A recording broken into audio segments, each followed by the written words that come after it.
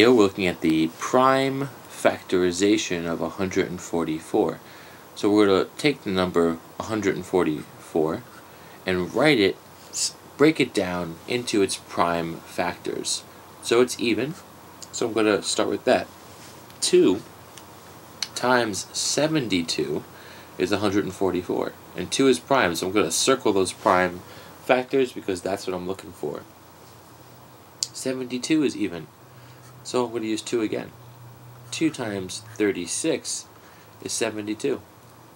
And 36 is just equal to what? Well, it's even again.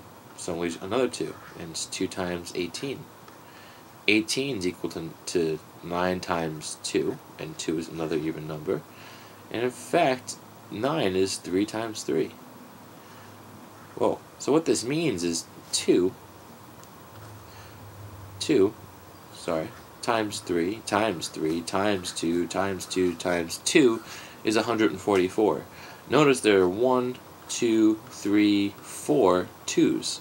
So in exponential form, that's 2 times 2, or 2 to the 4th power.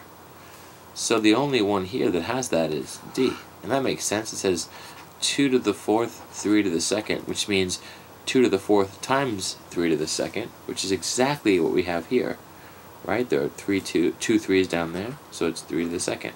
And this just means 2 times 2 times 2 times 2 times 3 times 3. Now originally we had it in this order, 2 times 2 times 2 times 3 times 3 times 2. But multiplication is commutative. I can move these numbers around. It doesn't really matter what order I'm multiplying in. It won't change the product. Alright, hope that helped.